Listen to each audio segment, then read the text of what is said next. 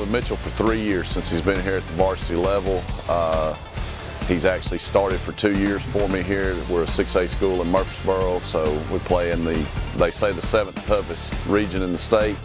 I don't know, I know it's a dogfight every week. Well, you know, I came in, my first year was his sophomore year. He was a little undersized, but I noticed he had a lot of fight about him. And, you know, that's one characteristic that you can't coach. You know, if a kid's got a little fight, and as the old saying goes, if he'll snap at you when he's a puppy, he'll bite you when he's a dog. And as Mitchell grew up and actually started as a junior and senior for me on the offensive line at guard, really turned into a real good football player for us.